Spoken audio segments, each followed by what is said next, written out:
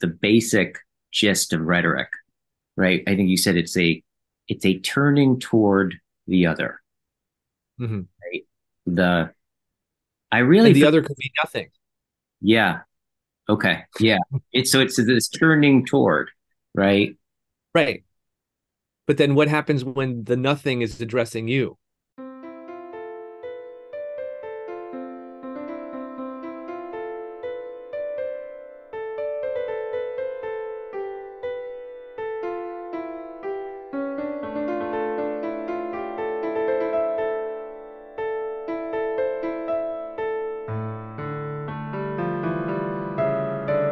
Thank you for tuning in to Circling into Dialogos and my conversation with Drew Kopp. More about that conversation with Drew in a moment, which was awesome.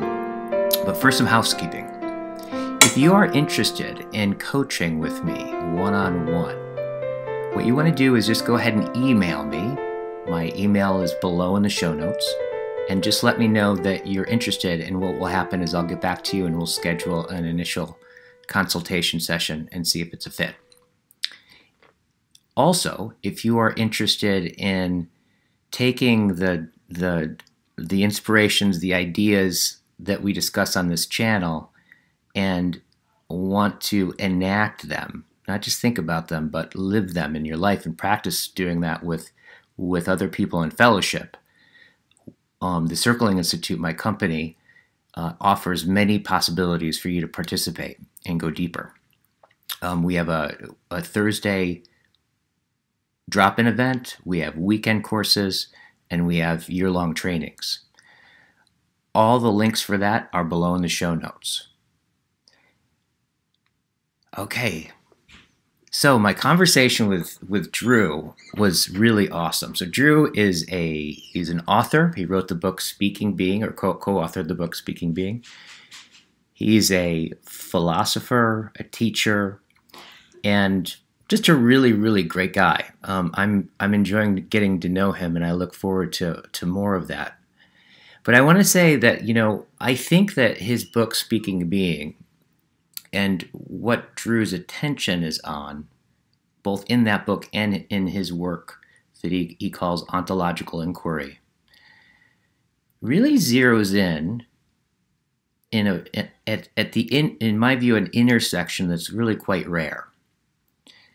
And I would say that it's rare to have like real rigorous philosophical, especially Heideggerian rigorous philosophical discussion and ideas coexist with something like personal development. Usually, like, you have books about personal development, it's a book about personal development. And if it involves philosophy, it's kind of watered down or something like this. However, in his book Speaking Being, right, I would say that on one hand you have this transcript of Werner Erhard speaking alongside this really intense discussion, like rigorous, pretty deep discussion about Heidegger that run parallel in the book. And so you get this weaving, or this kind of conversation, if you will, between Heidegger's ideas and existentialist ideas, and in some sense living your actual everyday life. It's really rare that those two things come together, that, in my view, in my understanding. So I'm really interested in that. And so we discuss like deeply into his work. We talk about his work in rhetoric. I learned a lot about rhetoric, and I think I just tapped the beginning of a very deep well with that. So I hope you enjoyed the conversation. I most certainly did. All right. Thanks again for tuning in. 3. Welcome, Drew. I've really been looking forward to this conversation with you. Yeah, me too. Yeah. So we met through a friend of mine. Joan Bordeaux, who I've had actually on the podcast before, and Mm, she said that, she was like, you guys have got to talk, right? mhm, mhm. And Right. because she understands me and all of my interests in like Heidegger and philosophy and all those kinds of things, and she's like, I need you to have somebody else to talk to, not just me. So let me let me introduce you to Drew. And and Mm, I've also read your book, which we're going to probably talk a lot about, called Speaking Being, right? Which you mm. co-authored with essentially Werner Erhard and Oh, no, no, no, no. Co-authored with Bruce Hyde. Bruce Bruce Hyde. Hyde Yeah, is he who passed away in 2015, yeah, but we completed the book before that. And So it's about Werner Erhard. It's about Werner Speaking Erhard. Being, Werner Erhard, Martin Heidegger, and a new possibility Yeah, of human being, for human beings. So, over four, it depends on which way you take it, but yeah. And I a new have to say, possibility of being. I have in reading it, I just really personally appreciated, because I mean, I, like a lot of the people listening, kind of have been grappling with Heidegger for a long time, and that's kind of what you got to do with Heidegger, is really wrestle with these ideas, right? That he can't explicitly say, right, but that in some sense awaken in the background. And I've always had a sense with Heidegger's work that there's real relevance, and, like, in some sense, how we actually live as human beings, right, in a big way. But Mhm. it's the struggle has been like, I just don't see a lot of work out there that actually correlate that in a direct way, right? The distinctions within Heidegger and how one can live their life in that sense, right? As a person. Um, Mm. a lot of the work is pretty, I mean, really, really high level academia, but there's something about this work, right, that, and it's tracking alongside a conversation with Werner Erhard, right, which is in a Mhm. in a landmark forum.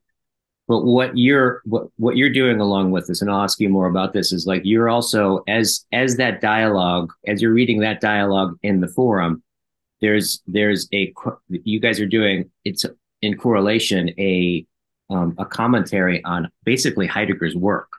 Um, Mhm. and I keep finding, like, I was just reading again this morning of just the way that you're making these direct links, right, to like the clearing and our actual experience, and this correlation, these connections that you're making, that I'm like, oh yeah, that is really true. It just locks it in a more, I don't know, in a more like personally relevant sense. And that's what Mhm. I really have appreciated about the book, and a whole lot more. Mhm. So I'd love to have this dialogue, and maybe even get into real dialogos, right, with you about the book, Sure. right? And but first, I'd love for you to say a few words about, just introduce yourself to the audience about what you're up to Mhm. right now, what like a little bit of how you got there. I know that you've started a publication, all those kinds of Mhm. things. So who are you? Sure. So, well, my name is Drew Kopp, and that's with a K, not a C. Uh, and uh, so, just to let you know a little bit about, my background. I was born in 1970, and to very, very middle class parents, working class parents, and due to getting pneumonia frequently as a baby and being allergic to penicillin, my parents were all but ordered to move to Arizona. And Hmm. so they promptly moved to Florida. And so I grew up in Florida. I don't know. But so I grew up in Florida, and near in the Tampa Bay area, and went to school at the University of South Florida. Majored in English literature. Around 1993 is when I graduated, and that's when I encountered the forum, the landmark forum, and it was in 1992, and I'd already been um, I'd say deeply and intensively searching. I would say I studied very intensively Joseph Campbell, Arthur Schopenhauer, Friedrich Nietzsche, like this, and discovered Gurdjieff and the Fourth Way and Ouspensky and J.G. Bennett and and was like looking for a school, whatever. I was Man is a Machine and all these other things. I was just sort of, and I was very offended by that at first, Yeah. but but then and even experimented with like rebirthing and that sort of business. But when I did the forum, it was just so astounding and shocking that uh, this was the first time I had encountered something that wasn't just about whatever it is that I was looking for. It provided a direct access to it. Hmm.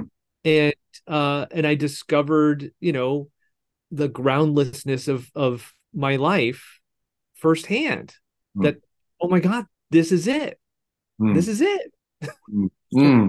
Hmm. and and I got, access to the what it means to be a person of my word rather than a person of my feelings or my opinions or or my car or my family or my girlfriend or whatever, but which was a revolution. And I invented from that point a new career in film production. So I wanted to be a director, and a writer and director for film. And so I started working in film production and just got into action and made it happen and did all kinds of wonderful adventures. And Hmm.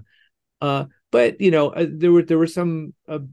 I discovered also constraints and barriers that ultimately I was unwilling to do what it would take to get through that. Yeah. And I got married in '99, and then it promptly moved to China. And I lived in China for a year and a half, teaching English, business English to Chinese nationals. And Did you after about a move to do year of that? that, Did you just want to move to China for the sake of moving to China?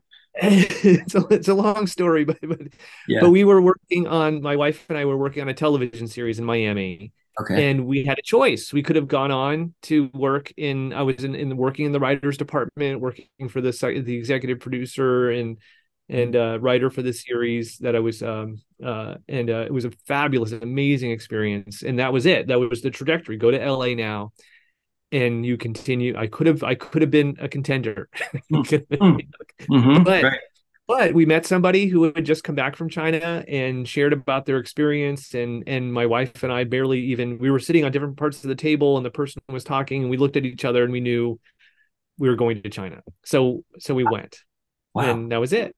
Wow. And that went took us to a whole other trajectory. And so we were there for a year, and then we traveled for 6 months everywhere. But we spent a lot of time in Tibet, in both the Chinese, China would say it's all in Tibet. All Tibet is in China, but there's the Tibetan Plateau versus what's to the east of that. And had an extraordinary time.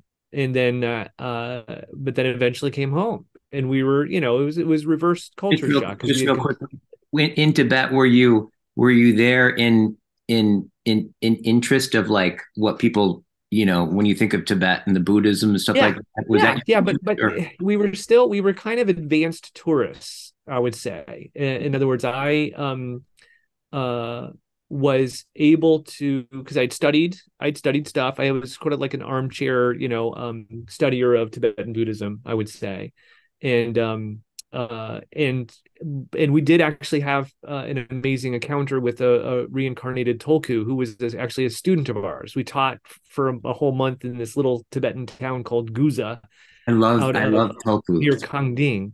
Yeah. And he had like two sort of like of his people. There was a teacher of Tibetan logic and what was called a former monk who was a naughty monk, and they were basically like his protectors. Huh.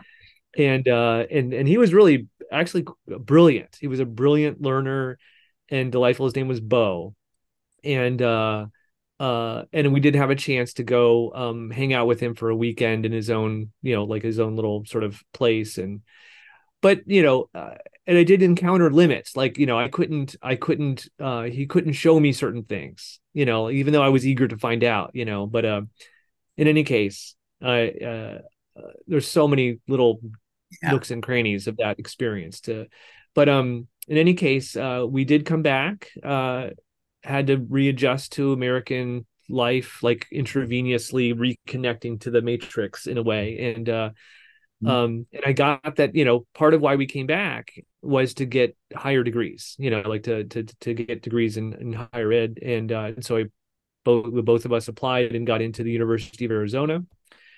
And I got into something called rhetoric composition and the teaching of English is what it's the degree that I was signed up for. And I really had no idea what it was. I just knew, I kind of knew. Someone had told me, someone I was persuaded of this, you'll get a job, go do this PhD, you'll get a job. And I was like, okay. And it was a month into this that it dawned on me that, oh my God, what rhetoric was, or at least a hint of it. And I had gotten that I had already been studying rhetoric quite intensively and deeply. So what the heck is rhetoric? I would say simply, just to get a handle, rhetoric is the study and performance of the event of turning toward the other to address them. And so there's the performance of that, and then there's the study of that, and the back and forth of the theory and the practice, otherwise called praxis. Can we just And say that again? Because that sounds like I have not heard rhetoric described like that. You said, yeah, well, because it's like an opening salvo, because yeah, there's so many other deeper cuts to take. But the first thing to get, it's just there's an event of turning toward the other. yeah, So what happens when you turn toward the other? Well, one is that you have to, me personally, I've got to give something up yes, to turn. I have to relinquish something to turn. And in the turning toward, I become or enter into a relationship with the other. yeah, And the other then also, the thing is that what if the other isn't interested in turning toward me? How do I address them in such a way that they turn yeah. Some people call that and give up marriage. something? Some What? people call that. Some people call that marriage. Well, but that's You're happening. not interested in turning towards me. Yeah, yeah, exactly. Yeah. Well, but that's the concern. That's a rhetorical concern, that any um so Hmm. now there's more to it than that, but that's sort of like, so for instance, Aristotle provided an interesting definition, an early definition of rhetoric that I think is pretty potent, and it has some limits, but it's the power to discover the available means of persuasion for a given audience to affect the rhetor's purpose in some way. So what are the available means of persuasion include things like, all right, well, there's this guy named Guy, and he has an audience of people that listen, and they have certain ways of reasoning, things that they consider to be valid evidence. And if I'm using what's considered valid evidence for them, and I reason based on that evidence, I'm likely to get them to turn toward me, or toward not just me, but toward where I'm taking them. Yeah. And uh that where that I'm taking them is co-created with them, by the way. Uh so Hmm. and so that's a hint about the available means of persuasion, because sometimes, if you get into an argument with someone, and let's say you're leaving that argument, you're driving somewhere, and in your head you're like eloquently coming up with, oh, I should have said that, and I should have said this, and oh my God, if they were just Yes. you know Yes. but Yes. those weren't available at the moment. Yes. So the power to discern, to discover the available means of persuasion, Yes. is an amazing power. Yeah. And there's again so much to it, but that's just a kind of like a little hint. I think a key sort of component of that I study, I would say in rhetoric, is something called rhetorical intelligence. I call it rhetorical intelligence, and some others do. But the Greek word for that is phronesis, and it's phronesis, phronesis, which is sort of like or an older word for that would be metis, metis. Mhm. Um, and it's sort of like a from the gut kind of being able to be present to what's so and acting without a certain rubric about how to act in a given moment. And in fact, if you do rely on a certain rubric that's generated from the past, you're doomed to failure. So there's a certain sort of, and this is also the doorway to, what we would call ontological inquiry as well. Yeah. So, Okay. but phronesis is often translated as prudence or practical wisdom, which sort of diminishes it. Yeah. I think to like a thing that you could somehow, oh, I've got that. Yeah. I get a very When it's different sense of only other than the thing you just said from those words. and Yeah. it's right, and it's only something that can be available in the moment of performance. Yeah. It's not something you could then once it's performed, you don't own it. Yeah. It Yeah. it it it's you don't use it; it uses you, so to speak. Yeah. So anyway, lots of stuff there, but that's sort of what and I got here's the thing is that when I started this PhD program, I started to encounter discussions about this and was just blown away that I in my work with the courses I took with Landmark and I volunteered a lot with their programs and delivering their programs and actually leading some of their sort of uh, first level, like leading introductions to the forum, for instance, and that sort of stuff. That I had undergone a pretty intensive rhetorical training that was just, and I couldn't help myself from discovering, oh, wow, I could teach writing and I could use this maneuver and that maneuver. And it just sort of like happened. Like it wasn't even, I didn't even plan it Yeah. and saw just great value for students in learning, to become writers for the university, um, uh, and then took to studying this as part of my dissertation. Yeah. And so and during that time, during that writing of my dissertation, we were taking courses and studying this and discovering all kinds of interesting and amazing parallels in my field. Um, I discovered a dissertation written by this man named Bruce Hyde, Okay. and it's called Saying the Clearing. And it was a Heideggerian study of the forum. This is before it was called the Landmark Forum. This is because it was in 1989. It was written, the actual dissertation is from 1990. And I stayed up uh, the entire night reading. It was basically a 600-page dissertation Mhm. and it was just extraordinary. And I totally, my whole sort of future as an academic unfolded for me in that moment, Hmm. and I got what I was to do for my work, for my dissertation and beyond. And I eventually contacted Bruce and started a conversation with him. He became part of my dissertation committee, so I had faculty of my in my school, but he was an outside member of my dissertation committee, and got wonderful, wonderful training and development through that relationship as a writer, as a thinker. And then after I got a job here in New Jersey at Rowan University, I said to Bruce, "We need to write a book.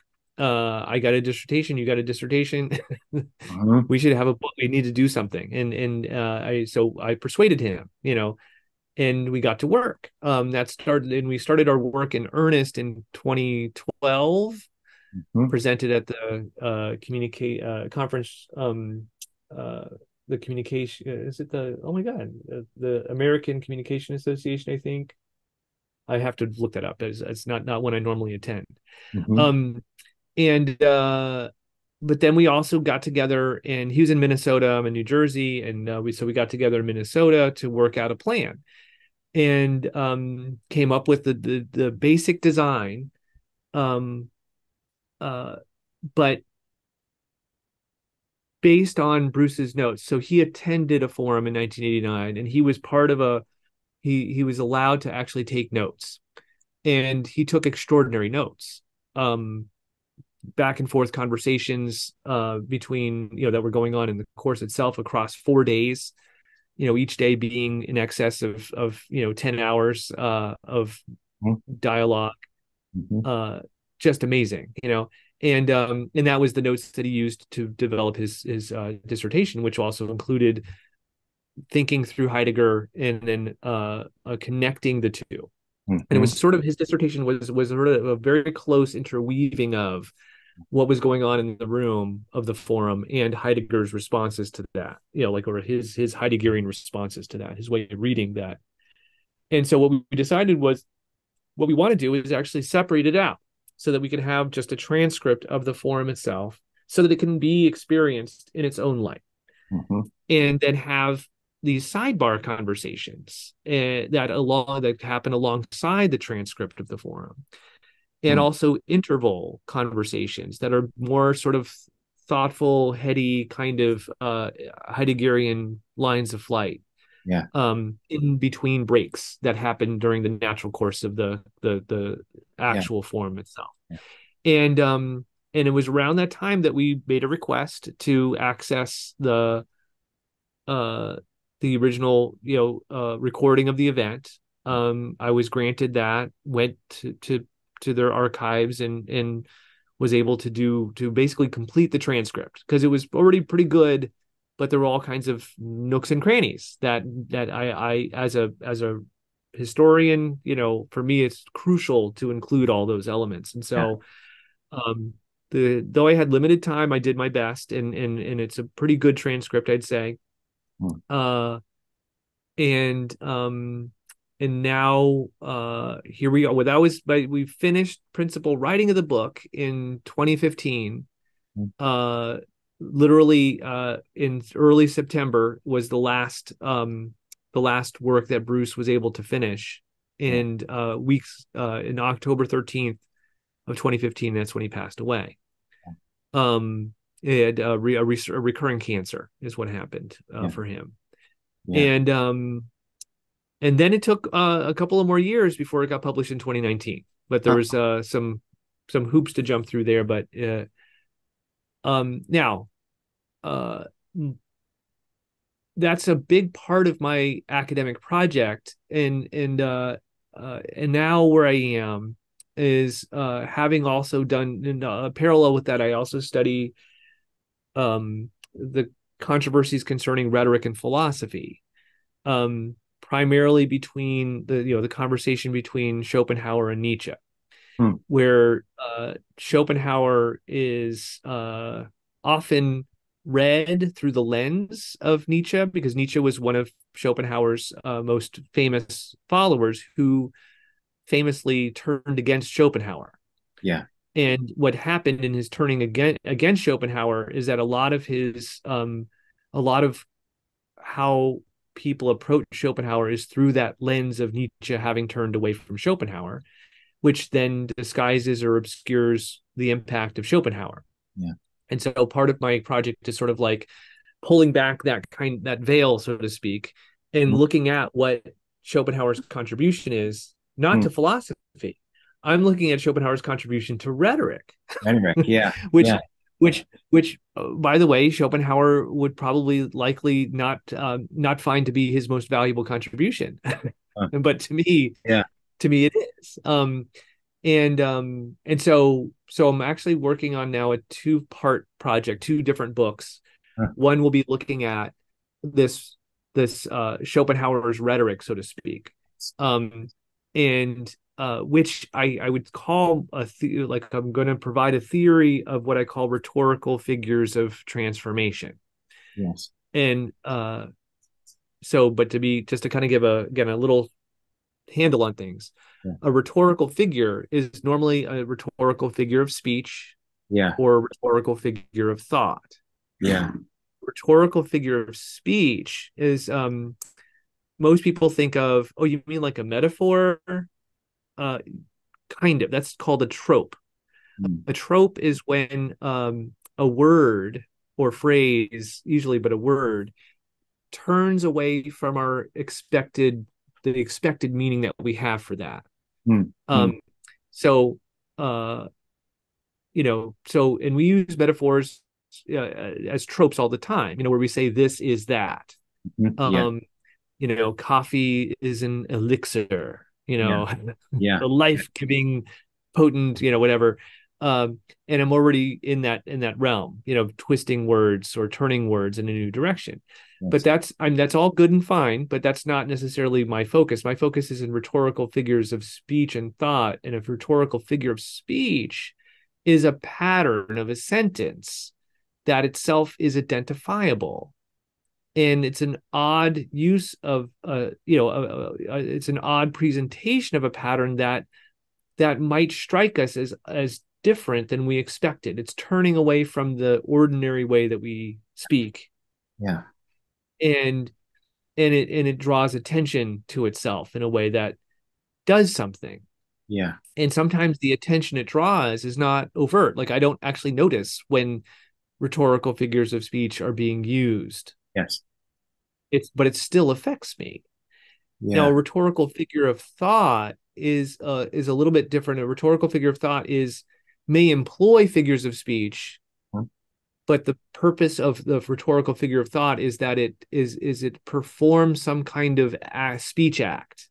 Mhm. So a speech act is where I say something like, uh, "Come with me for a walk."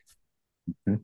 Okay, that I got to now say something like sure, or wait, let me get my shoes on, or uh so there's a response, Mhm. and it involves a turning toward, and it involves a solicitation of the other to respond, Yeah. so there's a rhetorical figure of thought that's present. Yeah. um and there are various wonderful expressions of that I could go into. But then there's something, I would say that there's another dimension to both of those rhetorical figures of speech and thought, which I call rhetorical figures of transformation, Mm. which is when a figure actually leaves both the speaker and the audience in a transformed state, even if it's just for a moment, Mm. in the performance of the figure itself. Mm. Mm. And so the first book project would be basically laying out the theoretical underpinnings of this rhetorical figures of transformation. Mhm. The second book project is would be kind of like a little bit less academic and more for a popular audience, that would focus on the building a compendium of rhetorical figures of transformation using those that are present in the book Speaking Being, and in other places within the work of Werner Erhard, as a kind of a paradigmatic expression that employs these kinds of figures. Yeah. Yeah. And so that's the long story, I guess, to maybe, I don't know, 15-20 minute version Yeah. Yeah. This is great. of of the arc, Yeah. and where I am right now. Yeah. So also along those lines is a last little bit, is that I've just recently launched an academic journal called Turning Toward Being, the Journal of Ontological Inquiry in Education. Yeah. And I have an article in the first issue, which came out this past July, um, called Ontological Inquiry, the Absent Heart of the University, where I make a case sort of for the value of something called ontological inquiry, which is, I could say quite simply, it's the performance of rhetorical figures of transformation Right. is a key component of ontological inquiry when it's effective. Yeah. The rhetorical figures and speech of transformation, is that um when Warner talks about making distinctions and the way that he uses that term, is that Yeah, is that in the ballpark of in the direction of yeah, that? I would certainly, yes. In fact, so this process or event, they'll say an event of distinguishing a distinction, Mhm. is again, it's bringing forth a distinction from nothing that then opens up a world Yeah. for you and I to turn toward and be together in, Yeah. right? Yeah. So certainly, um, and that's why, yeah, exactly. So any given sort of distinction, so called, is what I'm theorizing it as rhetorical figures of transformation is not just merely to rename it, but it's also to show that there's a relationship between the work that's done in something like the forum and what's as an instance of the rhetorical tradition, that it's an expression of, or participates in, has relationships to um, what's called the rhetorical tradition. But it's also a not a redefinition, but a recasting of a whole new context to understand the rhetorical tradition. So Mm, while it participates in the rhetorical tradition, it's also reframing the rhetorical tradition. It's mm, mm. it's stepping further beyond it. And now the thing that has been my life's quest is to reveal to my field, hey, there's this really interesting phenomenon going on over here. Yeah. Yeah. Y'all should check it out. If there's Yeah. something really interesting that may impact Yeah. our understanding and practice of rhetoric and the study of rhetoric and how we teach it and how we explore it, write about it, and study it, Yeah. and all of the artifacts that we deal with in what's called, rhetorical criticism, Yeah. or yeah, so on and so forth. Yeah. Totally. And there's just well, few things, because I kind of gather that you kind of have you have a vision. I'm hearing of essentially showing or bringing ontological inquiry into your world, right?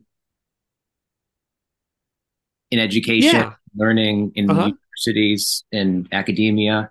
I Yeah. get the sense that that's like, but based on what you just said, but I also kind of feel that from you. Yes. Yeah. Yes, precisely. Yeah, that's it.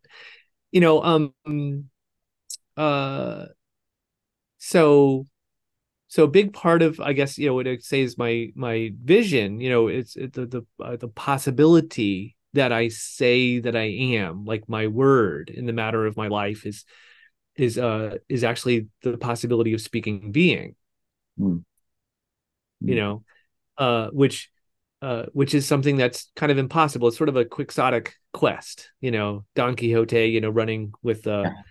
his jousting with windmills and whatnot. And so Yes. and that's who I am in the academy in some ways. And I kind of joke about that because it's kind of fun.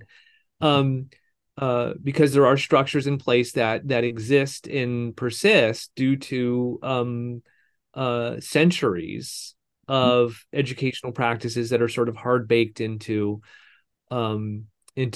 what's called education, or the even higher education, um, that are it's a modernist enlightenment enterprise, Mm, yeah. and which for for better or worse, it produces results. It provides advances in progress, and is extraordinary, really amazing, especially to the degree that it has freed most what we call the modern world from the sort of like the restrictions of a traditional worldview, Mhm. which doesn't really permit the inclusion of experimentation, of Yeah. encountering and direct, with one's own eyes, Yeah. and discovering for oneself what's so, and then being able to build from that and communicate it, and there's again extraordinary possibilities that are given by the Enlightenment project, but at Yeah. the same time, um, there's something that was lost, Yeah. and what was lost is this access to being. Yeah. um and so, Phil, there's certainly in various pockets, there's conversations for the possibility of encountering being, but how do we speak it? How do we actually point to it in a way that actually presences being as a possibility? uh kind of who we are really. What Hmm. is that? Hmm. I can't know it, because everything I know is already second hand. Yeah.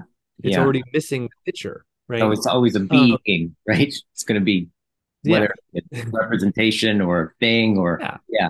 and And from a modernist point of view, it's completely useless. It's ridiculous to even ask that question. What are you doing? It makes no sense. Yeah. Let's get busy with producing results. Come on, Yeah. things that can be used and put to use in order to. Um, so so that's part of the trouble that I've put myself in. Is doing that particular project is also against the against certain grains that I gotta incorporate and deal with. And now I'm kind of, again, I'm turning toward Yeah. the modern Yeah. and asking the modern to turn in this direction is very strange and Yeah. very unfamiliar, and doesn't look like it's very useful or meaningful or valuable at all at Yeah. first. Yeah. Yeah. It's so I have a little bit of a joke that's in my article in the Turning Toward Being journal, uh, about so there's a 1950s Looney Tunes cartoon called One Froggy Evening. And if you were a fan of Looney Tunes as a child of the 70s, then you might recall a construction worker dismantling a building and discovering a little cigar box that he opens up. And then Michigan J. Frog leaps out, hello, my darling, hello. He's singing a song with his top hat. And the guy just suddenly is like, oh my God, I can make tons of money if I just can put this to use. So it's like he discovers being, Yeah. encounters being, and the first thought is, I got to make money with this. And so he tries to then bring the singing dancing frog to people that can empower him to make money, Yeah. but nobody else can see it but him. Yes. Yes. Totally. Yeah. Yeah. Totally. and Yeah. and and so it doesn't work. He finally gives up and tucks it away at the site where the new building's going up, which is dismantled in the next century by someone who's shooting like disintegrating rays, finds the frog, and starts all over again. Yeah. And it's a little bit of a joke, but at the same time, there's something very serious about that. Yeah. Yeah. Um, but that given the worldview that we're sort of born into, or the inherited being of human being is it can only take being and use it for something. Yeah. And Yeah. so for me, writing and teaching and doing what I'm doing is about just finding ways to playfully dismantle that. Yeah. So in a way, I get to play the role of the singing and dancing frog. Right. Totally. Yeah. Yeah. So, Because there's so something about, so it's like I think what I'm basically hearing is that you're talking about uh a kind awakening up a kind of knowing that is distinguishable from being it's not transformed. epistemological knowing. It's not Yeah. knowing about or knowing an Ontological. object. Yeah. Yeah. So it's kind of unfortunate that we have this word knowing, Yeah. in English that needs to be disambiguated, but certainly, but it's Yeah. something that is, and then what's interesting to me is that Schopenhauer does an amazing job making this distinction. Hmm.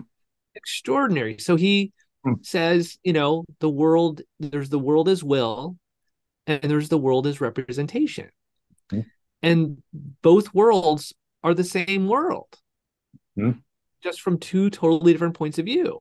Hmm. One, the world as representation is the world as we know it, but the Yeah. world as will is the world as we will it or be it. Yeah. And that's just, I'm just boiling it down to a simple statement, but there's so much more going on there. But that's just a little bit of a hint. Yeah. But he says, the thing that he says is that, like, for instance, I can, my body, for instance, Hmm. is just as much an object as all of the other objects spread out here in the world. And all of the objects are causally connected. There's Hmm. nothing that happens without some cause for the change that produced the current status of a given object in the world of objects that are all interconnected in the world as representation. However, I also have this amazing ability to be aware of internally what's going on with my body as my body's moving. So I can see Mhm. my hand moving, I could feel it moving, but there's also this whole other kind of dimension that I'm aware of that's clearly it's not the same as my hand as an object Yeah. among objects in the world. Yeah. So that's one way to get the difference between the world as representation and the world as will. So there's not that the world as will causes my movement. Yeah. My movement is part of the world as representation. It's like will translated into knowledge. Yeah. Yeah. like Yeah. like knowledge is like a light. The light just happens to shine on the movement and it renders it in a particular way, but the rendering of the world in the world as representation is completely, utterly different from the world as will. Mhm. The world as will cannot be known. Mhm. It's who and what you are, but you can't know it. Yeah. Yeah. Yeah. So Yeah.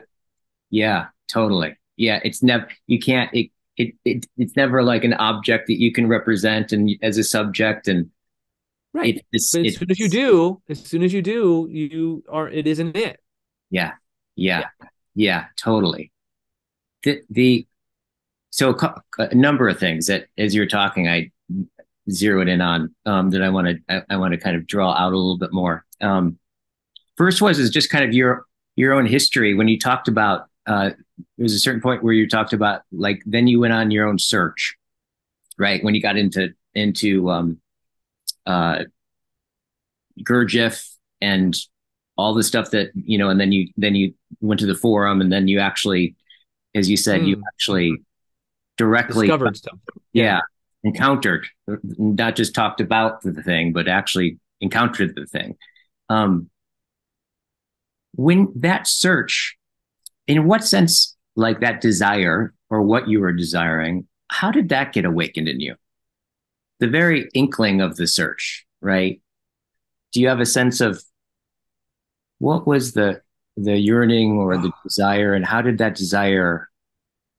Oh, I don't, I mean, I can't, I'm pretty, I could say that from early on I was always a little weird. yeah, um and so in the sense of I was kind of looking at things like, but not like it was a superficial kind of thing because I was just a kid, growing up. And but I kind of always found myself kind of going for certain things that were just on the edge of what was considered acceptable in terms of thinking and believing. So, for instance, I was heavily into Dungeons and Dragons already when I was a 10-year old, right, and deep into sort of magic and arcane stuff and all the lore yeah, and world of that mythology and so whatever. It just was kind of there. And but I also had an interest in being with regular people too. So I had this interesting dance and back and forth and and had numerous and kind of, I'll say, thoughtful, intense encounters. So it's not that the forum was my first real encounter, I would say. mhm, um but I had conversation partners that allowed for mm, glimpses and discoveries. So I started reading Joseph Campbell before, well before that, yeah, and Schopenhauer and that sort of stuff. So I was already kind of like uh I had a friend, a very close friend, who's the one who introduced who discovered the fourth way of Gurdjieff first and then shared it with me. But while we were in our first year in college, we decided that we were going to leave college and go to India. And we found Ram Dass's Be Here Now and various other things, and we were like, oh well, we're just going to leave here. We'll go and find a guru out there, like that that kind of business. So yeah, it didn't happen that way, but that's sort of the kind of the antics that I was up to before that. So it was probably much longer in place, but yeah, I knew something was there, yeah, but I just didn't have access to it quite yet yeah. So until yeah. So the little hints could that's strike right. you.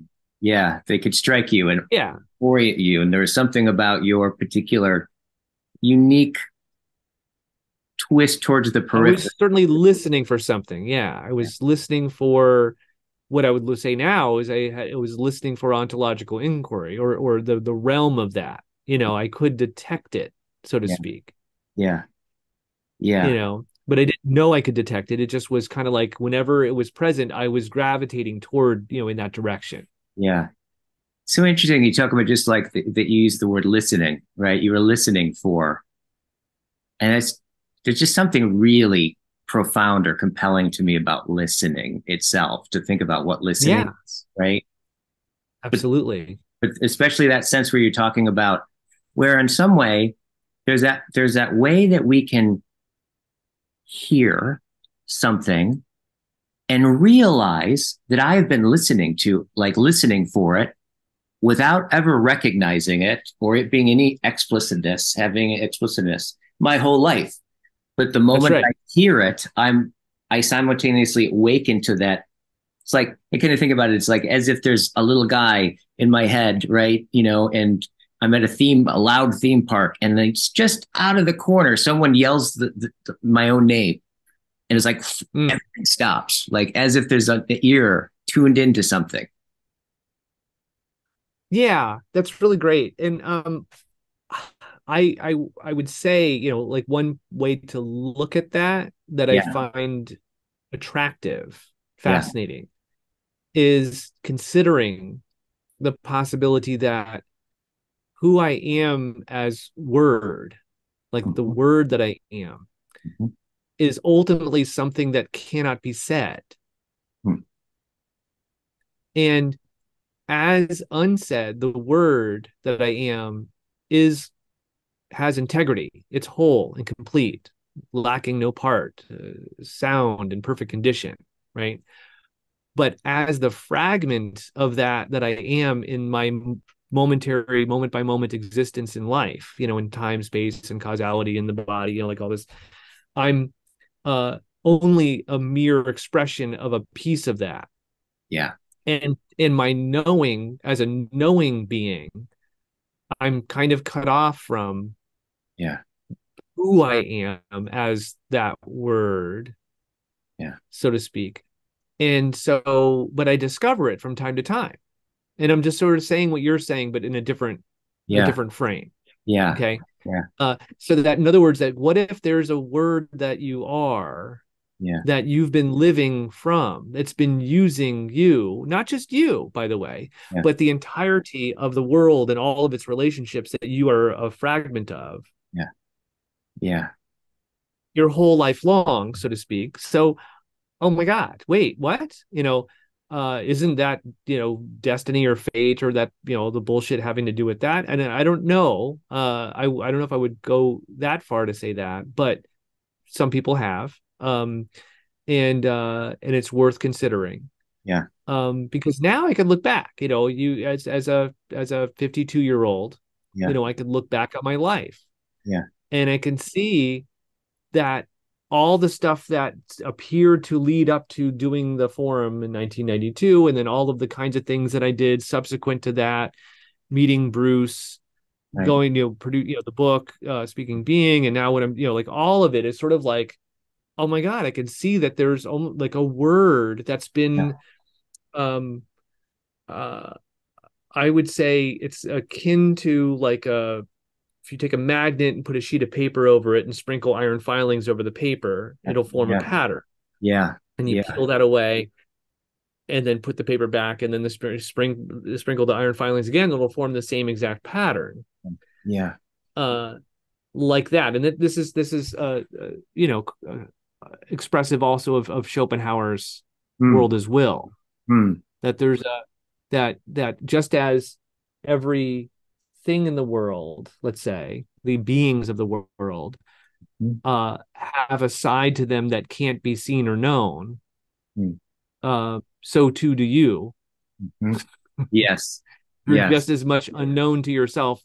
I can't know what the thing in itself of, you know, this bottle is, yeah, and neither can I know or have direct access to what you are in yourself. But I also don't have any access to who I am in myself. yeah, yeah, Um, and so yes, one way to call that intelligible character, this is a Kantian term, hmm, but you can kind of detect it, and that's what intelligible means there. Not that you can know it, but that you kind of can negatively know it, meaning that everything you can walk right up to the very edge of its possibility and glimpse that there's nothing beyond, beyond which you can't know.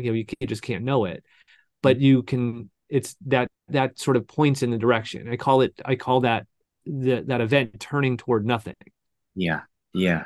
Yes. Or what the pre-Socratic philosopher Parmenides would call the path of nothing, Yes. which Yes. is which is impossible, Yeah. but you can kind of get up to the edge of it.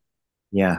And uh but what's there, one way to access, and this is what Heidegger does, is that I think what he does, if I could sort of nutshell it terribly, but nutshell it nonetheless, is that he invents ways to read words that point in that direction. So like phusis Hmm. or logos, which is the word, or aletheia, or any of these other terms that he plays with, are Hmm. all different expressions of uh, words that have emerged to name what can't be named, Yeah. the Yeah. intelligible character, Yeah. which is another name for what can't be named. Yeah. Um, and so in any case, on this side of paradise, this side of nothing, Yeah. we just got whatever life that you've lived that you can kind of gather together. Oh, I can gather this and this and this and gather, I'm using that word on purpose. Yeah. Um, and then you gather it into a whole. And Yeah. that's what it is to honor one's life as one's word, is you gather together all of the fragments Yeah. into a whole. Yeah.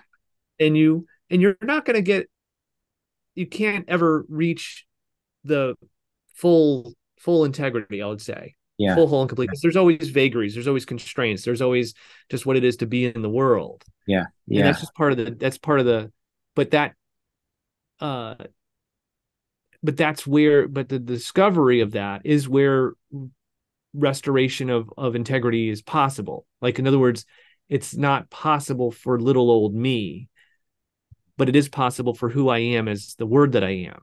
Mhm. Yeah. Yeah. Yeah. That's Yeah. that's what's animating my being in the world. Yeah.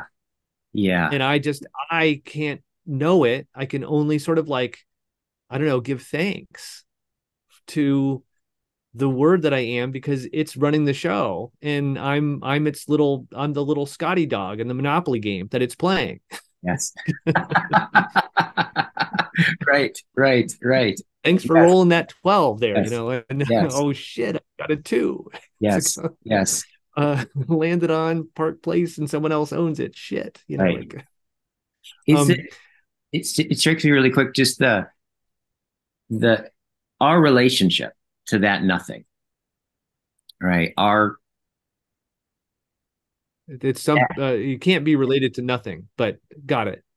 Go yeah, ahead. that realm, that whatever we're pointing to there is the word. Is it that there's another Heideggerian word, attunement? Like, is it is that nothing, that thing that distinctions and metaphors can give a hint towards but can't directly say, um orienting that way, is that orienting, I don't know, towards it or with it, is that an attuning or being Well, attuned by? yeah, well, okay, so yeah, there's um a lot to unpack Yeah. there. So one way to look at, there's actually there's a wonderful series of sidebars in day 3 of Speaking Being, Hmm. that deal with mood and attunement, and a fun, what's called a fundamental attunement, Hmm. for Heidegger. Um, but basically, our access to attunement, as just a person in the world going around, is something I call mood. Yeah.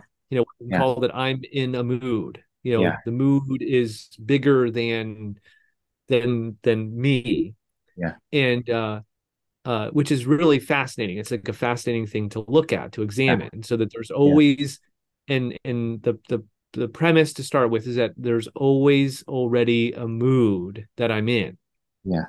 and there's always already a understanding of the self and world that's that mood attunes us to. Mhm. Mhm. So, for instance, as a simple example would be something like, let's say there's someone who is always already not being listened to, Mhm. waiting to happen. Yeah. Yeah. Okay. Yeah. So Yes. and now you could say maybe the mood that's there is some kind of, a little bit of resignation, maybe some cynicism. Oh, nobody cares, nobody's going to listen to me. That would be an after effect of that. But that the lived experience for that person is that even if someone's actually listening to that person, Yeah. they experience not being listened to. Yes. Okay. Because Yes. that's the attunement. Yeah. Okay. So Yeah. now what Heidegger was looking at was special kinds of mood and attunements, Yeah. like fear. Yes. And so fear is or fright, is involves that there's a that which elicits fear in me. There's got to be a fearful, dangerous thing, something that puts into threat my existence, about which I'm afraid. And uh which is one sort of like cut at it. But then a deeper cut would be getting to what he calls anxiety or angst, which is not at all what our psychologized, informed psychological self would say that anxiety is. Anxiety is just sort of like, this sort of general mood of uh, being anxious or something. Yeah. And I don't mean to demean that or diminish that at all, Yeah. but Heidegger was just talking about a very different phenomenon. Yeah. Um, and so it's a kind of fundamental attunement anxiety that also is similar to boredom, profound boredom, or astonishment, Mm. awe, in Mm. the these other kinds of fundamental attunements, that in the attunement, what the corresponding or correlative understanding of self and the world Mm. is of the nature of ontological encounter, Mhm. or what we Mhm. might call ontological subjectivity. Mhm. So Right. for anxiety, that is the encounter, the full and unmitigated encounter with the nothing, Yeah. and that there's no you anymore in that moment. Yeah. There's Yeah. no time even. Yeah. There's just nothing. Yes. But Yeah. not like a concept, and not like about, and not like, oh my God, I just encountered nothing. No, no, no, no. Yeah. it Yeah. it's it's it's being so alone that you don't exist anymore. Yes. Yes. That kind of encounter with nothing. Yes. Okay. And Yes. that there's a fundamental attunement that goes with that, but that's not the only attunement. Mhm. So boredom would be another profound boredom, and most of us have some taste of boredom, but that, most of us actually live an entire lifetime of boredom and don't even know it. Yes. Yes. We're sort of swimming around in curious, distractions, and not even aware that we're caught up and stricken with profound boredom, Mhm. which is, we're waiting around for basically to die. Yeah. It would be Yes. like, Yes. that's the profoundest level of boredom, right? Because that's what boredom is. You're tearing away the time Yeah. between where you are now and when some event's supposed to happen, that suddenly will relieve your boredom. Mhm. um but that's also a fundamental attunement for Heidegger, that uh I would say gives some kind of opening to ontological inquiry. Now the thing is, to make this important case clear, it's not like let's go get fundamentally attuned to nothing now. Like it's not Yeah. like, Yeah. Yeah. um, or even, like even let's take a course so we go through that. It's not anything you in your life would really want to do. Yeah. Nobody wants that. Yeah. I mean, because what it is that you're saying you want is the dissolution of everything that you are. Mhm. Yeah. Yeah. Okay. So, and that's why, Nietzsche even said, I don't think the thing in itself is anything anyone really should care about. Yeah. Like with the, why do we even, again, it's not just useless, but it's also uh is a little bit like sandpaper to the values and the concerns and the cares of the everyday. And that's why, when people suddenly do encounter it without any rhyme or reason, it just happens to them. It's earth shattering, it's life shattering, it's utterly destructive. And that's why it's important to have a school, a Yeah. structure, Yeah. where it's possible to have such an encounter, but then cycle back and return to Yeah. um, what it is to live in everyday life, Yeah. but then to have a practice that allows for the back and forth of that Yeah. is part of what makes a school a school. Yeah. Totally. And I guess well, actually, before going into this, there was another thing that really struck me, right? That Hmm. first, the way that you, towards the beginning of the conversation, initially distinguished like the basic gist of rhetoric, right? I think you said it's a turning toward the other, Mm-hmm. right? The I really And the feel, other could be nothing.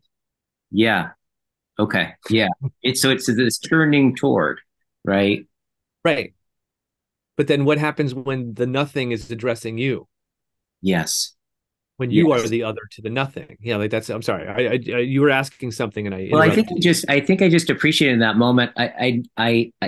What kind of awakened for me when you said that was like, oh wow, this is rhetoric is really quite. It's what it's addressing is something really primordial, right? Yeah. Even it's like, I don't think I viewed rhetoric in my unstudied understanding of rhetoric. I think I just had a sense of like, yeah, it's something to do with, um, convincing people of things and arguments and using language to da, da, da, da, right. But I kind of got Yeah. a much deeper sense of the deeper structure of it, um, or the deeper structure that is pointing to this kind of turning toward the other. Because also, I mean, I think about this. I have a 2 year old, and you just that's what he's practicing doing all the time. Is this Yeah. turning towards the other, and like, and then that thing that happens is fundamentally is what when he says I, it's going to be given by this kind of intersubjective, right? Yeah. The patterns of that, the rhetorical figures that are already practiced in his community. Yeah, Is it him, a he, or she, or yeah, what? Who's your? yes, I'm sorry. Yeah, I'm yeah, sorry. I missed that. yeah, Teague. Um, yeah. So even the fact that he's a he is Yeah, itself, a rhetorical maneuver in language that already designs, a dimension of how he bees in the world as someone who knows something. Oh, I'm an I, I'm a he. All the other stuff is all part of the process of what it takes to turn towards the other. One must become a one who can address the other to begin with. yes, yes. So, uh, and wherein you're always factically thrown, Mhm. coming from a past, Yep, so to speak, yep, that can't be erased. yep, Okay, so there's always like layers and layers and layers, so that even as I'm turning, there's always turning, like I'm dragging with me yes, the weight of yes, the causal network going stretching back to the Big Bang. yes, uh, and they, as yes, Yeah, yes. very cool, very cool. So there's like this, there's this primordial sense that rhetoric is addressing, and there's the turning Mm. toward, and then there's the study of basically what goes on in this back and forth, right? And and essentially like kind of looking at it, it seems like, would you say, is it all the action is happening there? All of the, like, for example, the ontological inquiry, right? I would imagine is this kind of way where it's a particular way of turning towards the other, right? And participating in language, right? In such a way that it can, I get this sense of, it's like one of those things that the nothing, the showing of being, the word that you are, Mhm. for it to show up for a second, right, and then leave you completely deconstructed for that moment, right? That I get the sense of something like that is the part that you can't really do. It's a thing that happens. Is that fair to say? Right. Yeah. Well, I mean, there's some element of doing, like Yeah, in other words, that when I turn toward in moments, certain moments where there's a turning toward being slash nothing, yeah, and and where there's a discovery of yes, my own meaningless or groundlessness to my existence, right? yeah, But then there's the next moment, like who and in that moment I say there's a saying, something gets languaged or brought into significance, um and it looks a certain way because it's a fragmentary expression that can only be said in that moment, and uh uh and that's the doorway, oddly enough, to return. So it's sort of like I mm, go, there's a going in that direction and turning toward, but then there's a return, yeah, and in the yeah, return, it's like recollecting recollecting the baggage, so to speak, that I left behind in little parts. I re-enter the world, so to speak, yeah, and then uh, but the way that I've re-entered the world then provides an access to return back to yeah, some degree. And yeah, that's the back and forth of the dialogos, maybe you could say. It'd be a way to look at it like that. yeah, Um, so that there's these uh but the question is, well, what am I doing? Well, there's a kind of dance or play yeah, or an engagement. There's some kind of, it looks like there's some intention involved, but maybe it just looks like it. yeah, I yeah, don't know. If I'm not already that, why would I want to become that? right, right, Meaning, okay, well, I'll try, but I don't know about you, but I have tried to become something that I just wasn't. I've yeah, lived through that, yeah, and it didn't work out. Not and I got that that's not that yeah, that isn't me. That isn't my expression. That yeah, is not my self-expression. yeah, There's so the maybe whatever is going on right now, this is the self-expression. This is what's being expressed. yeah, Like this is it. yeah, Oh. yeah, And then the sense of doing something to get somewhere right, dissolves, I yeah, would say, in moments like that. yeah, yeah, But if I'm ever doing something in order to, that's a sign that, like, I'm like, I don't have that thing and I'm going to try to get it.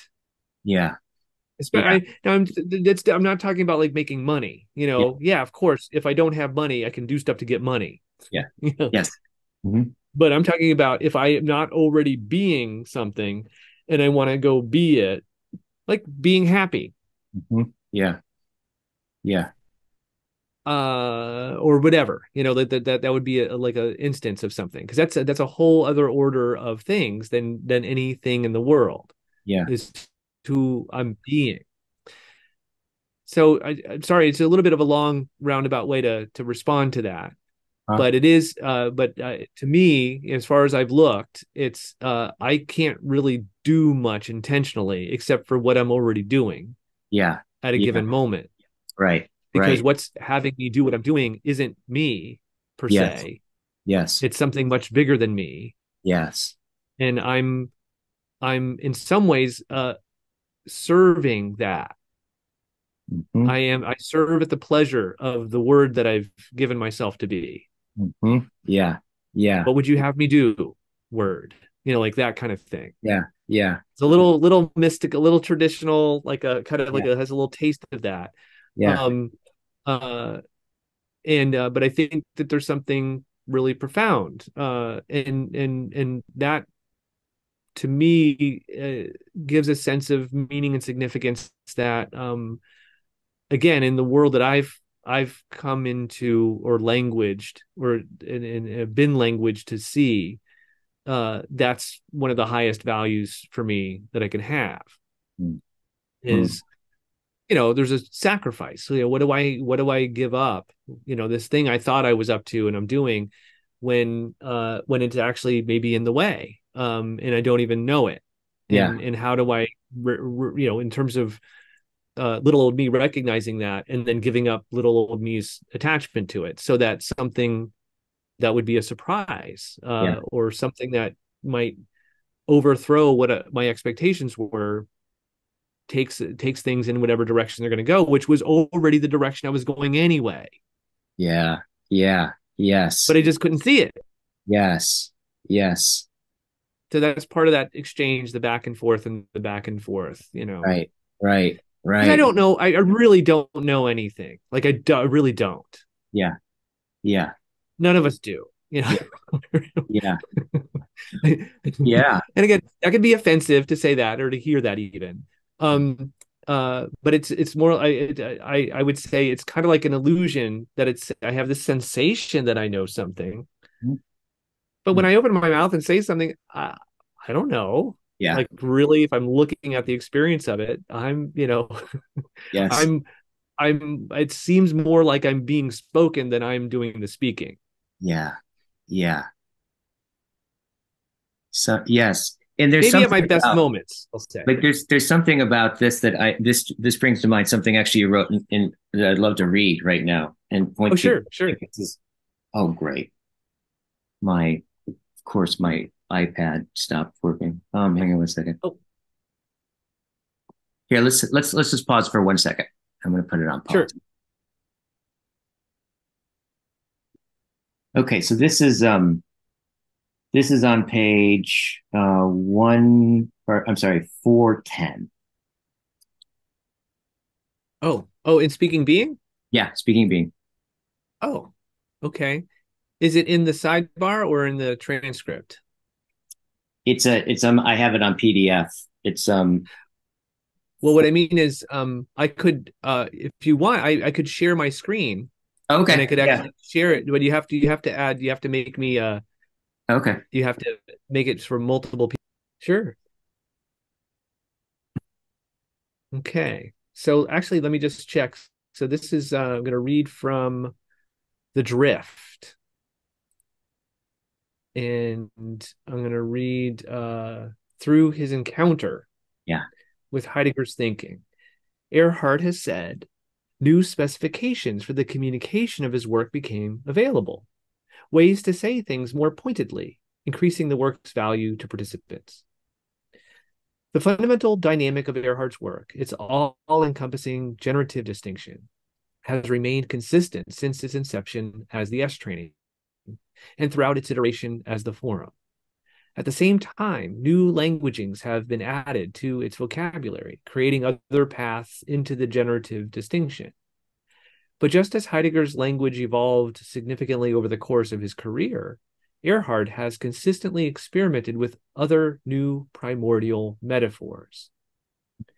Experimentation is essential if such a methodology of language is to retain its generative power. An ontological distinction is communicated in the unspoken background as concepts are generated in the foreground of a conversation. But the distinction maintains its force only while those concepts are being generated. In this relevant passage, Heidegger distinguishes two ways in which beings, including ideas and concepts, can be brought to appear in the world. Yeah. Did you So want to yeah, I'll just tell you have what these two quotes? what struck Yeah. me, what struck me about this, right? Um, yeah, we can read that too. But what's striking me about this is this creation of a distinction and this way, and it's kind of getting at what we're talking about right now. This way Yeah. where we're actually using language, right, that can't say the thing that is to be heard, right? Right. This foreground background thing that's going on is this fascinating. Yeah. It's if you don't mind me saying so, I'll stop sharing, but I'll go back later. But there's a rhetorical figure of thought. It's called merismos. And Maurice. there's various readings of what that means and what you're doing with it. Like if you said like ladies and gentlemen, Mhm. that's a simple version of merismos where you're naming the parts that are gathered, but in saying the parts, the whole is presenced. Yeah. Yes. Okay. Yes. So merismos is when you say you put into place all of the parts of something, and in that placing of the parts together in whatever arrangement, the Mhm. whole emerges. The world in which all the things exist as things Mm. gets presenced. Yeah. And so that's at the level of no, that's a rhetorical figure of speech, more like thought, but I could say, but there's a way to cut at it where it's a rhetorical figure of transformation. Yeah. The Yeah. and one of the funnest encounters that I have with that is with there's this wonderful maneuver in the forum and also introductions to the forum that's called "What You Don't Know That You Don't Know." Mm. Are you familiar with that? Yeah. Yeah. Yeah. Totally. And maybe, yeah, and it's real simple. I could walk your audience through that real quick, but if you could imagine if there's a circle and imagine that that circle contains within it all possible knowledge that you could know, in the universe. And how much of that do you know? If it were represented as a pie slice of that circle, would be a very, very, probably a super small sliver. But if you're generous, just a pie slice that you could recognize as one. Mhm. And that's what you know that you know, things that you know, and you know that you know those things. Mhm. And then a larger pie slice would be likely, if we follow the figure's already been given to you. You already see it. You could see it coming, Mm. but you might not, you see it at a different level than you know it. So you actually already got it, but Yeah. don't know it yet. Yeah. Yes. In fact, you know, but you don't know that you know it. Yes. But the next step is there's things that you don't know, but you don't know those things. Yeah. And you Yeah. can reckon, oh, I don't know that over there. And if I really wanted to know what I could go find out about it, I could go take a class, I could read something, I could do whatever I could do to gain that knowledge Yeah. and make it part of what I know and what I know that I know. But then the rest of the pie is is what you don't know, and you don't know that you don't know those things. Mhm. And that's the merismos, is that, oh my God, wait, oh my God, I can get that there's some dimension of my existence that I don't know. I can't know. Yeah. And I don't know that I don't know that. Yeah. Yes. And it just so happens that it just happens to be who you are. Yeah. and who and what the hell's going on over there with other people, and what the whole what's the Yeah. universe, everything. Yeah. And and Yes. it's a wonderful like joke. But the Right. thing is, so that's a version of that, but that's everywhere. That's the thing that's so cool is about I think Werner Erhard's I say rhetorical genius is to find ways to keep saying that over and over and over and over and over again Yeah. every single moment of the delivery of whatever is getting done in a given expression of it.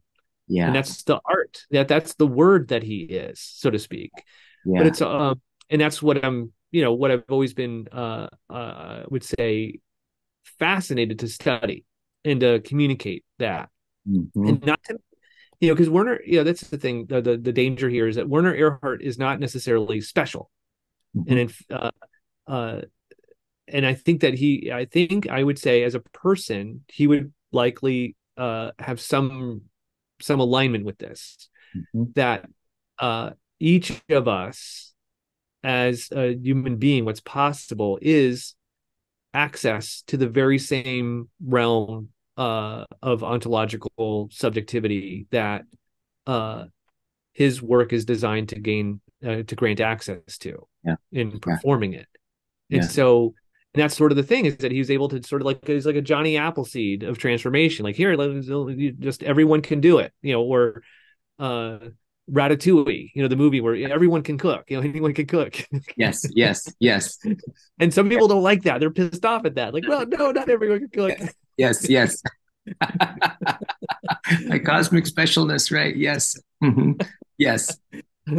um, and that's sort of that is a sort of like the radical democratic vision of rhetoric as well, is that nobody has any kind of real estate in the realm of nothing and being. It's everywhere and nowhere. Yeah. Yes. Yes. What Nicholas of Cusa had said, something like that God is a circle whose circumference is nowhere and whose center is everywhere. Yeah. Yeah. Totally. Yeah. Yeah. Yeah. There's just a sense of uh I mean I love the apophatic, like the apophatic part of Christian mysticism and Zen and all these things that in some they're not well, I'll ask you about this. They're not like the same thing exactly, but they're hinting at the same thing. This way of like pointing to what you, Yeah. yeah, Yeah. Um, uh, yeah, there is actually a sidebar in the book called The Same, which is to look at it as a distinction, yeah, that there's, because nothing is incredibly unique. yeah, It's so unique that whenever it occurs, it's always the same. yeah, you know, yes, yes, it can't, there's nothing, but it's not identical. It's not similar to anything because it's always itself, yeah, nothing. yeah, Um, uh, Now I think Aldous Huxley's The Perennial Philosophy might sort of point to this, that there's ways in which he doesn't call it ontological inquiry, but that's what I would say the perennial philosophy is pointing to, is this encounter with the nothing that gets expressed, brought to language in various schools, or whether it's religion or art or state or culture or whatever. They're all expressions of, or bringing to language and culture, encounters with the nothing. What nothing, which is available, though not accessible. It's available, but at the same time, not easily accessible. That would be the thing to say, yeah, yeah, because we're not turned in that direction. yeah, yeah, yeah. In fact, it seems like a lot of the reading the dialogue, right, that Warner was having with the participants, it seems like a lot of it is actually the thing that is said is somehow revealing that you weren't like you were thrown into not being turned towards it, and you didn't totally realize that you were so identified with it, and then there's like this moment of these little moments where like their identity shatters, right, and there's this kind of opening, and Warner's just hammering and deconstructing this sense of this sense The of they self. recognizing Yeah. their inauthenticity is somehow Mhm. glimmers of authenticity or something kind of come through that, right? This Right. sense of the Yeah. encounter, seeing that you haven't been seeing, right? Hearing Right. that you haven't been listening, right? Which can be astonishing, Yeah, and it also could be boring, or it could be anxiety producing, like, yeah, in terms of shifting the attunement, yeah, so to speak. Well, that's kind of where, yeah, where the conversation is coming from. And there's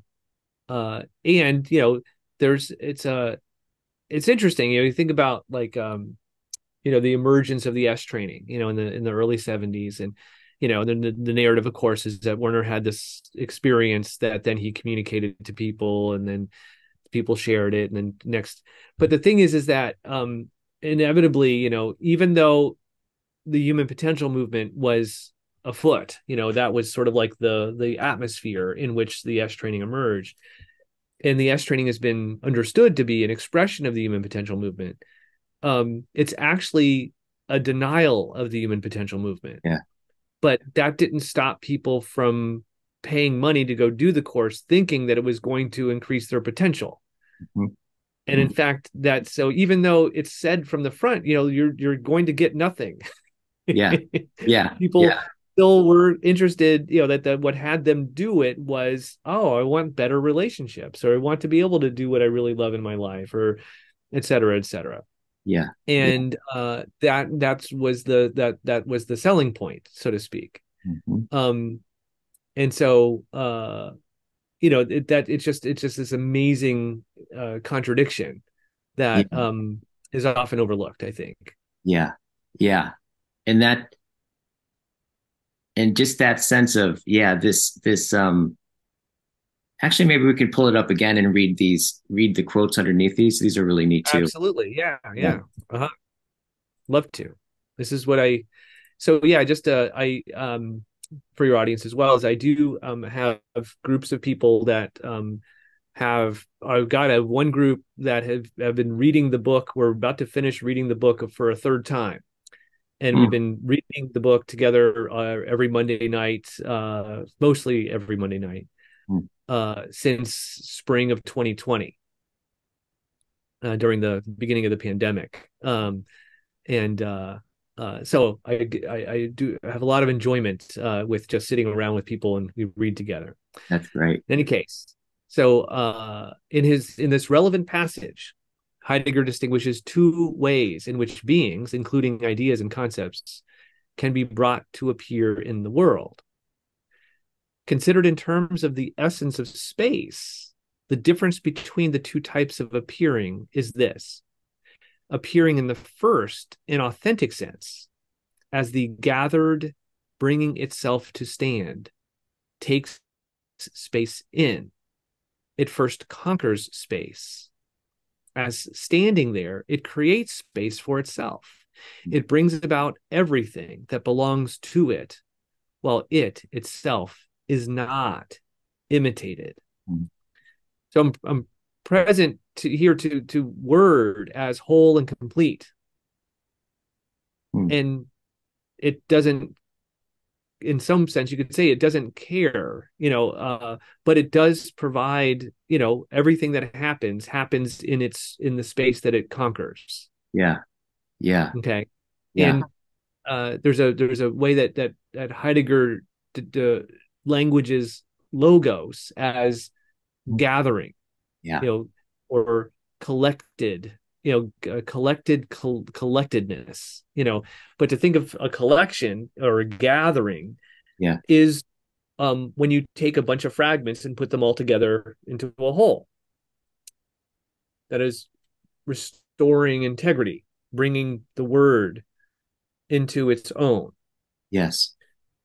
So in any case, appearing in the second sense merely steps forth from an already prepared space. It's sort of like this side of Yeah. the word, Yeah. and it is viewed by a looking at within the already fixed dimensions of the space.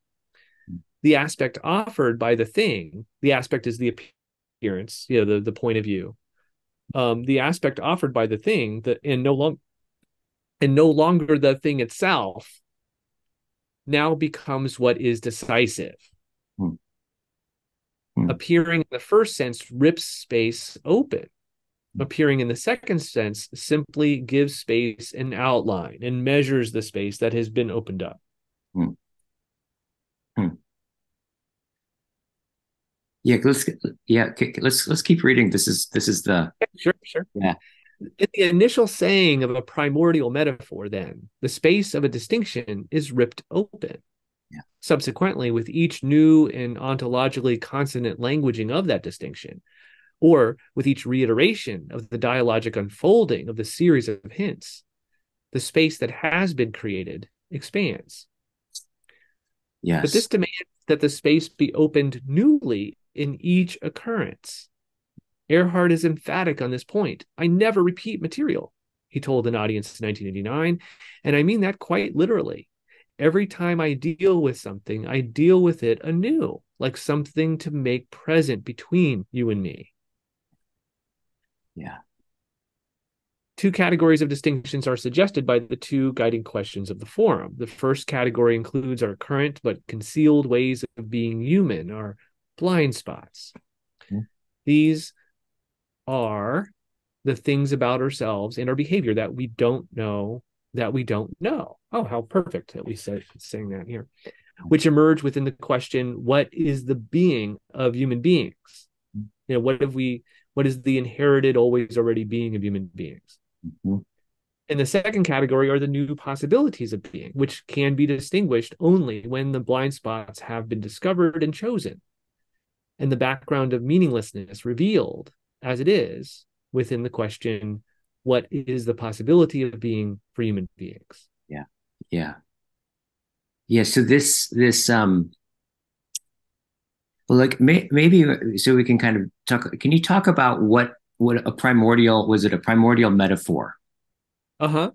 What is that? Well, What yeah. is that pointing to? When I was saying before, I was mentioning this before when, that Heidegger, takes words like aletheia or phusis or logos Mhm. and uh there's a in the languaging of the word, something unsaid gets presenced. Yes. Okay. But it's always has a metaphorical relationship, meaning that you're naming something that cannot be named, which is kind of the function of a metaphor. It's actually a special kind of metaphor called catachresis. Yeah. Catachresis is when it's like an Yes. abusive use of a word, like you can't name that. Yeah. And yeah, well, here I am, I'm doing it anyway. So Yes. and and so that's and so the primordial metaphor is a metaphor that evokes this primordial encounter with the nothing. Yeah. That would be one way to look at what it is. But even by naming it and saying it, we've lost it. Yeah. Yes. And that's Yeah. the thing to always keep in check. You're like, oh, just because I name something, and you might even have an idea, like, oh, I know what he's talking about. No, you don't. I don't. Mm-hmm. But Yeah. Yes. Yes. uh because you're referring to some memory that you have about something that you think you experienced or whatever, and that all isn't it. That's not ripping space open. That's Yeah. just operating in space that's already been created, Yeah. that Yeah. you're in the wake of. Yeah. We are downstream from that. Yeah. So the primordial metaphor, when Mm. of when in action, when performed as a rhetorical figure of transformation, evokes this turn toward nothing, this turn toward being, um and its inevitable return, Yeah. hopefully. Yeah. Yeah. There are schools that are not about returning at all, right? The Hinayana Buddhism, just, no, I'm gone forever, see ya, Yes. bye-bye. Don't wait for me, like, Right. Take my soon as I perfection. as soon as I Home. encounter that nothing, I'm never coming back, like that's Yeah. the uh, Yeah. Totally. Total. And even the Tibetan Book of the Dead, I get the sense it's like this this you don't get to the next realm until like you can stand between the most beautiful thing and the most horrific thing and still just be totally equanimous, right? mm, Holding of this holding of mm, this holding of this thing that you can't say. It's like that's the measure of this. Can you mm, see mm, sunyata, right? And stay being sunyata, right, in the face of the most horrific and the most beautiful, right? mm, mm, mm. That quality to Yeah, it. So there's right. so there's like a sense where, I mean, has it been your experience, right, in writing about this and dialoguing about this and being oriented to it and taking the courses that you've taken and leading the things that you've led, like in terms of your, again, it's like the words break down, but your relationship to that inexhaustible fount of unrepresentable intelligibility, right? That that nothing is like over time. Have you noticed like your relationship to that or orientation towards it, right? Like what has it become for you? Is it has it grown? Has Do you feel more over time? Is there a sense of you feel more um, open to the hints? Like there's a sense of Yeah, this is sort of because you're asking the question that you're asking is kind of about progress, yes, you know, and in this sense, in this particular sense, I'm anti-progressive, mm-hmm. um, in the sense that uh, not that I'm opposed to it. It's more like I'm a progressive. I'll Yeah, say like A is the privative, and like yes, yes, uh, meaning that that it's not there's no ladder of improvement. yeah, yeah, yeah, It just is or isn't, yes, and that's it. And yeah, I think that that part of the uh what I kind of am attuned to is again whenever that comes up and there's space and I'm in a particular space that allows me to, I'll my role is to dismantle the drive to improve. yeah, Um, yeah, and yes, that's sort of and I'm a bit of a I will say I could say, kind of tongue in cheek that I'm a bit of a purist around yeah, that I think that, for instance, Werner, the Werner's work, at its core is is and why it's a kind of contradictory mm-hmm. is that it is dismantling of the drive to be more, better, and different. Yes, yes, And yet that's the thing, is that, like I said before, is that what people do with it is that they convert it into how it's going to make them more, better, and different, yes, because that's what it is to be a modernist, yeah, is that we are, the sense of the being that we the beings that we are to always be dismantling superstitions, discovering the truth, and living a new, better life, with better gadgets, yes, and yes, better tools, and yes, now I can conquer that thing I couldn't conquer before. Now I'm a better person, and where whereas what I would say, what I'm studying, what I'm yeah, dwelling in, yeah, is that this is it already, mm-hmm. in whatever form it is taking at this moment, and Mm-hmm. there's nowhere else to go. Yeah, uh and this is as good as I'm going to get, and I'm never going to make it, yeah, so to speak, yeah, which yeah, is which might sound nihilistic, or, no, it's actually life-giving. yeah. It's actually bringing and discovering That's what I'm love. asking about is when you say life giving, right? That is that sense of its life giving. I think that is really more my question of like, Uh-huh. Uh-huh. Yeah. Well, I mean, I don't know, life-giving, like as in life opening, like um and it just is just being it's the opening to whatever happens to be present right now. mm-hmm, mm-hmm, Um i- Including the moments when I'm stuck, or unhappy, or in pain, or with a heart flutter, or, yeah, whatever it is. Um uh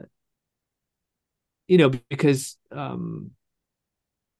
yeah, the drive, because the drive to be more, better, different presupposes that there's some fundamental imperfection, there's something wrong, and that somehow it must be fixed, and this is how, and we're somehow, we kind of, as good modernists, we emerge into the world with some sort of design that we draw from our culture. It's like cut from the cloth of our culture of what strategies we have to get to correct the wrong of our life, whatever Yeah. that is.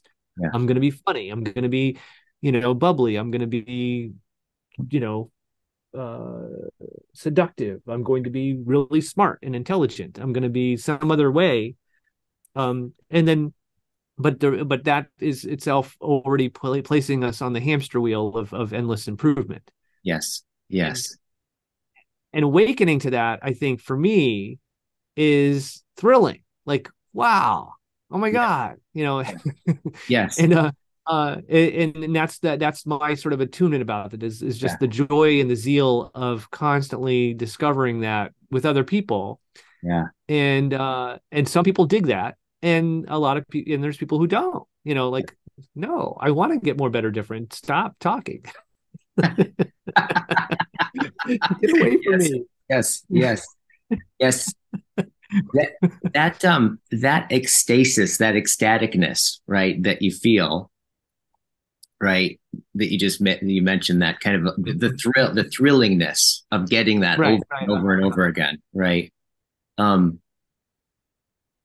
so the question is, the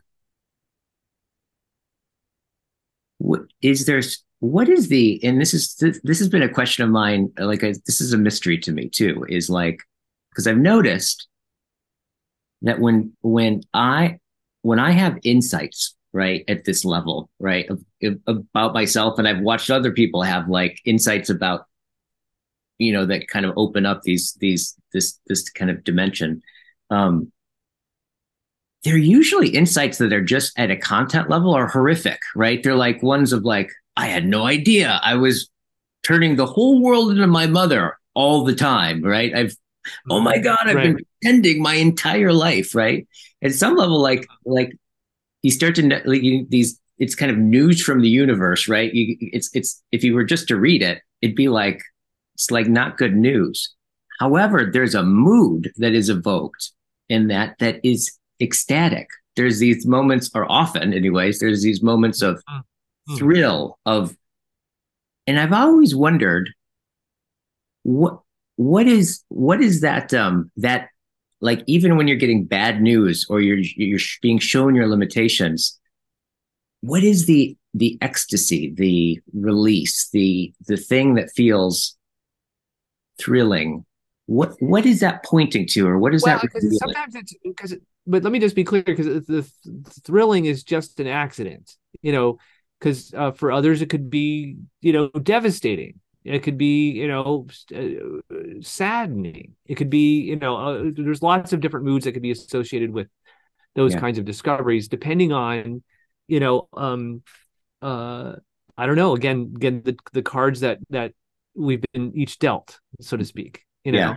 and I guess I'm lucky in that I have this knack to be thrilled at dismantling the self, Yes. like, Yes. but that's just, but then, but if I were to like say or try to pinpoint, well, what is that? I mean, it's some version of uh the reduction of significance, or the bringing of some kind of discovery of the groundlessness of something.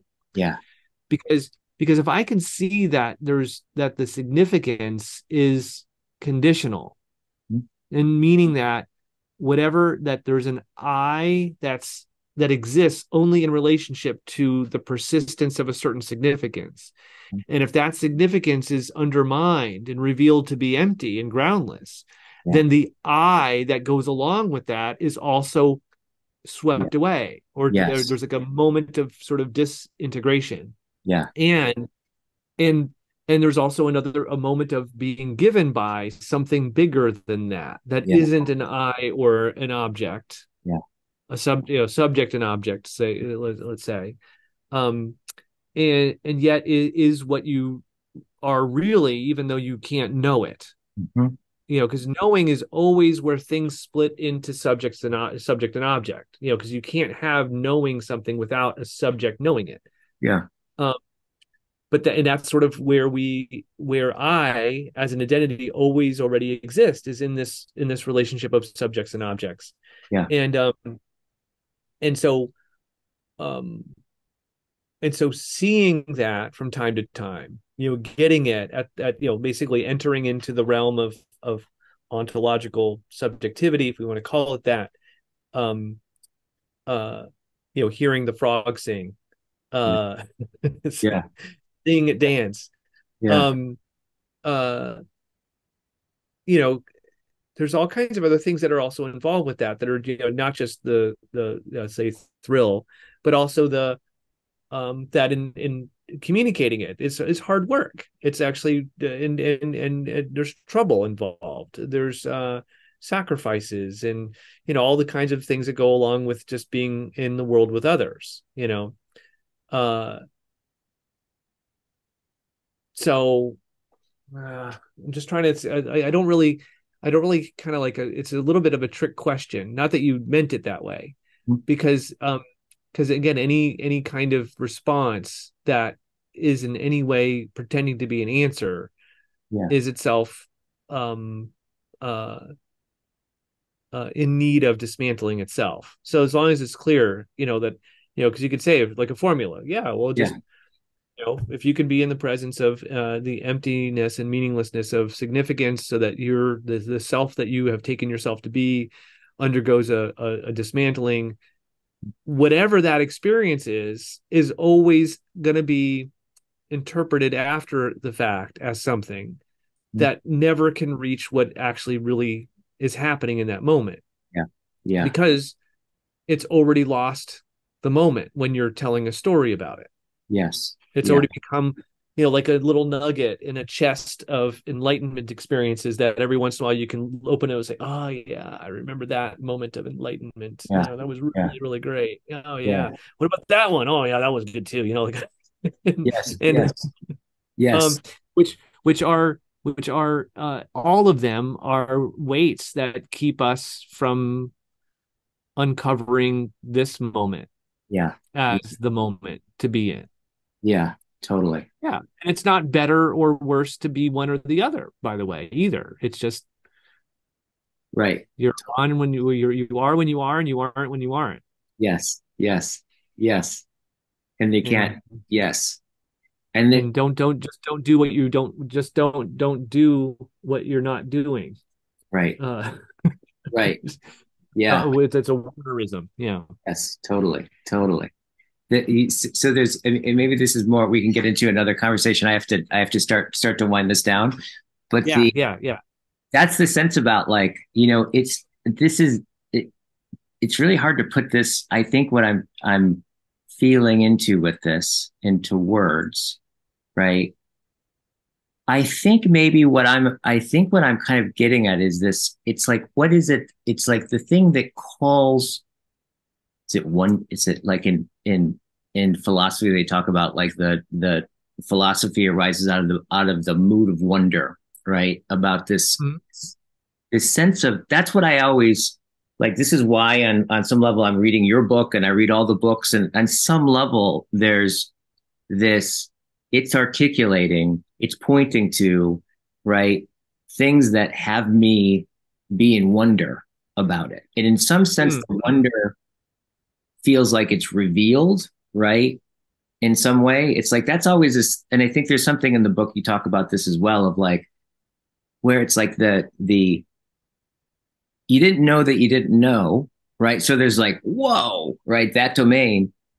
But then there's this other element where it's like it feels like you're also remembering something, right? And I think you talk about it in the book of like you don't use the word memory, but there's a sense that it's as it's been that way the whole time, right? And Right, it right. was just covered over, right? Yeah. That Yeah. sense of strange, bizarre sense of familiarity that Well, kind of, yeah, because aletheia, the Greek, it's a wonderful word. I love But if that. you're familiar with Greek mythology, then you know that the river Lethe is the river of forgetfulness. So that when people pass and go into the other world, they cross the Lethe and they're dipped there so that they forget their past life and they move on. But the in front of aletheia is Yeah, privative, meaning, so one translation is just it's to unforget, Yeah. right? And that's a word for truth that Heidegger distinguishes, distinct from our sense of truth, our modernist sense of truth, where you have a statement that either corresponds to the state of affairs in the world or it doesn't, and that determines whether it's a true statement or a false statement. Yeah. But that's not truth in the terms of aletheia. Right. But there's another sense of and of truth as the truth of being. Let's say what's so, like what's actually so, Yeah. what's there, what is, or what's here there. Um, uh, there's just a truth of that be prior to us making evaluative statements about it, which then Yes. can be measured as true or false.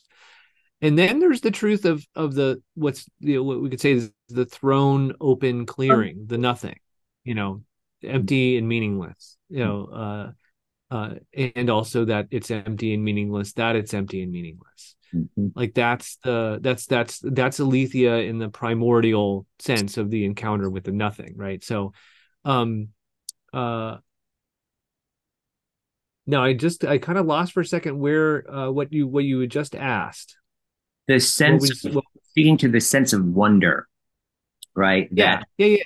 yeah, that even in some sense calls you to write, calls me to read, right? That, Right. that Well, yeah, sense. like we're being given, yeah, that we're being used by that. Yes. That Yes. whatever that is, whatever you're calling, whatever you want to call it. And I would, like I think it's convenient and works for me to call it the word that I am. Right. If I'm a person of my word, the one thing I can say is what my word is. Yeah. And but at any given moment, whatever I say that my word is could also not be precisely uh what the word is that's giving my life, but it provides a window for me to recollect it, Hmm. Hmm. right? That which is not memory. It's Yeah. more like I Yeah. that's why I said before, it's like restoring word, Stories. Yeah.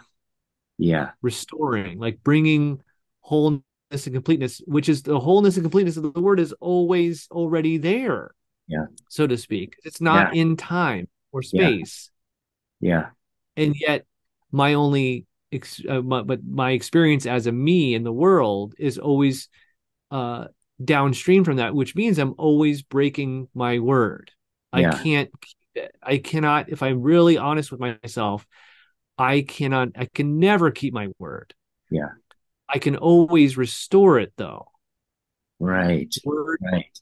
yeah, Right. word is because the recognition, oh, I can't keep my word is itself the Yeah. beginning of restoration. Yeah. Yeah. That's the recollection. That's the aletheia, the moment of aletheia. Yeah. That, Yeah.